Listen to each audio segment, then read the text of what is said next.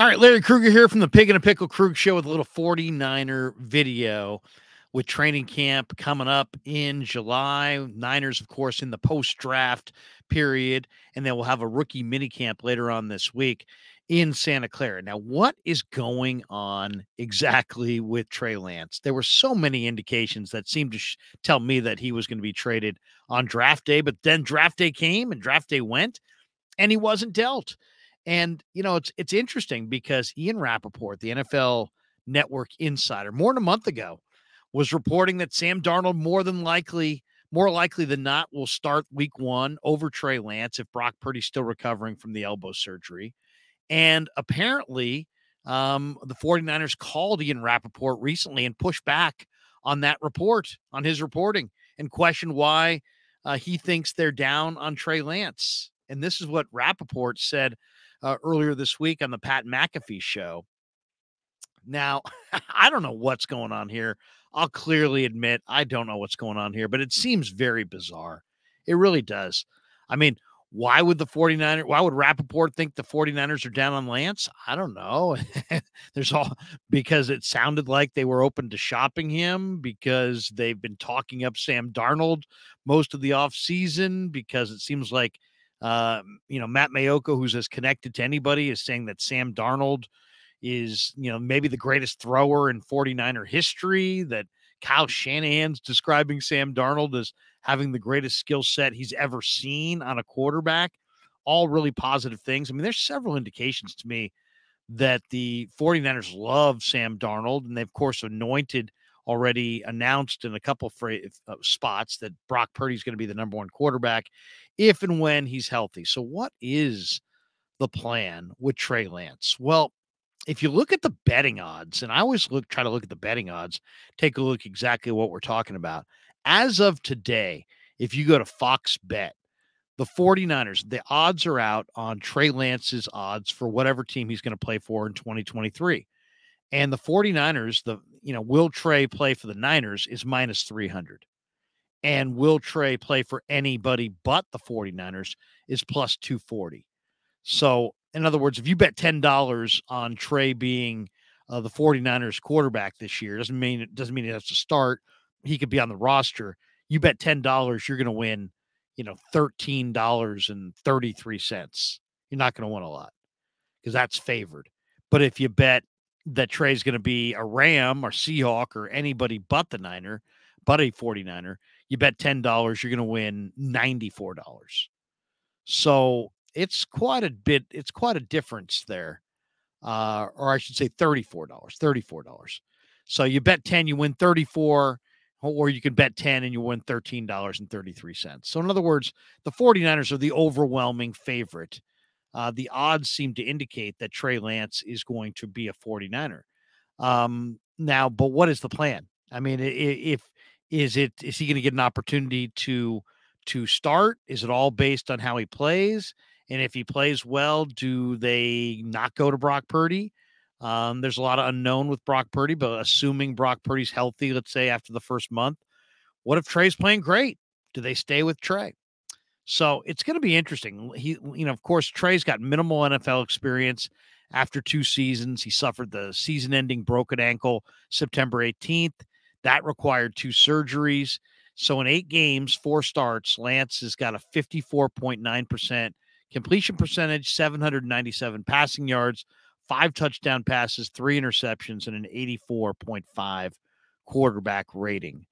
So we're going to find out. I mean, Ian Rappaport was very specific in his reporting that he feels like Lance is going to be dealt in August, but then he said he got pushback. Is he getting pushback from Lynch? Is he getting pushback from people in the room in the PR side of things? We really don't know. Is Sam Darnold and Trey Lance going to battle for that number 2 job? Well, that's what it looks like. And if you ask me, that means Trey Lance is going to be the week 1 starter, because I don't think there's any way that Sam Darnold could beat out Trey Lance. But man, when you hear people talking up Sam Darnold, it does make you wonder if we either have a much more inflated opinion of Trey Lance's talent than they do or than some do, or if Sam Darnold is worlds better than we're banking on, and he's not the player that we saw with the Jets, and he's not the player that we saw much of his career, that he's actually this new improved player that had a nice little 6-game run where he went 4-2 at the end of last year as the starter in Carolina. So it sounds like Trey Lance is not going to be traded, that Sam Darnold and Trey Lance are going to battle it out in training camp. I expect Trey, as I said, to win that battle. And then it's a matter of how well can Trey play before people would say, you know what? Brock who? We're not going back to Brock Purdy. And what would the key thing be there? Would it be victories? Would it be points? If the Niners are 4-0, do they go to Brock Purdy in week 5? Or does it matter about how many points you scored? Do you need to be scoring 35 a game? And then you say, you know what? We're going pretty good. Let's just stay with Trey. So to me, it's going to be a very, very interesting summer because all the rumors of Trey Lance being traded never came to fruition. And now Trey's there this summer, and it should be really juicy day to day watching him and Sam Darnold fight it out. And are they fighting it out for the starting job? Well, they kind of are, because we don't know about the future of Brock Purdy or how well he's going to come back from this injury or when he'll come back from the injury. And then you say, well, what's the alternative? If they don't have Trey on the roster, who even needs Trey Lance at this point? The Texans don't. They've got CJ Stroud. Carolina doesn't. They got Bryce Young. You really know who needs them. I mean, at this point, Tennessee doesn't. They got Will Levis.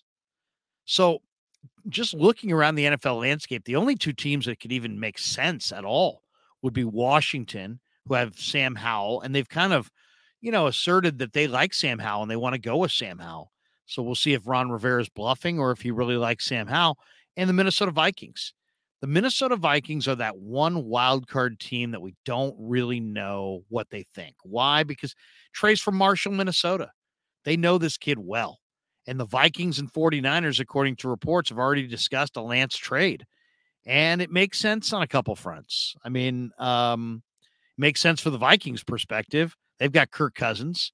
He's, a top half of the NFL type starter. But Kirk Cousins has never gotten it done in the postseason, and he's 34. He's 1-3. And he's in the final year of his contract. It's going to pay him $35 million in total compensation in 2023. Kevin O'Connell runs a very similar offense to the Niners. He coached with Shanahan in Washington. Lance, as I said, is a Marshall, Minnesota native. It would be a homecoming. It would be a very popular move for the Vikings to trade for Trey Lance. Their general manager, Kwesi Adolfo-Mensah, spent 7 seasons here with the 49ers in their personnel department, has an outstanding relationship with the Niners, and that familiarity obviously would help probably in any kind of trade negotiations, with his former team. So, I mean, there's no doubt that Trey Lance would give the Vikings a very young, talented, homegrown quarterback who could, be their quarterback of the future. But then there's a lot of people that would say that, you know what, let him fulfill that potential here. Don't trade him, keep him, and let him compete for the starting job. So it's going to be riveting this summer, guys, to just see exactly what Kyle and John want at the quarterback. Do they want to clear the decks for Brock Purdy and commit to Brock and not have a competition, and try to move Trey to another spot? Or do they want Darnold and Trey and Brock in this 3-ring circus competition for the starting job and having people saying, I want Sam, I want Brock, I want Trey. And that might be the best move, or it could be a divisive move that splits the locker room and splits the fan base. It's going to be a very interesting summer. The odds say Trey Lance is going to be a Niner. Ian Rappaport seems to suggest that even though he's gotten pushback, he didn't necessarily take back his report that Trey was going to be dealt. So bring on the summer, bring on the competition. It should be good. Brock's trying to get healthy. Darnold's trying to save his career. Lance is trying to establish himself, and the Niners are just looking for a good quarterback that can lead them to the Super Bowl. They're sixth in 49er history if they can get it done. All right. Hope you enjoyed the 49er video. Thanks to Pig and a Pickle for being a proud sponsor. Check them out in Emeryville and Corte Madera. They're open 7 days a week in Marin County, 11 a.m. to 8 p.m. They're open in the Emeryville Public Marketplace Wednesday through Sunday. And once again, thanks to all of you for supporting the Krug Show on YouTube.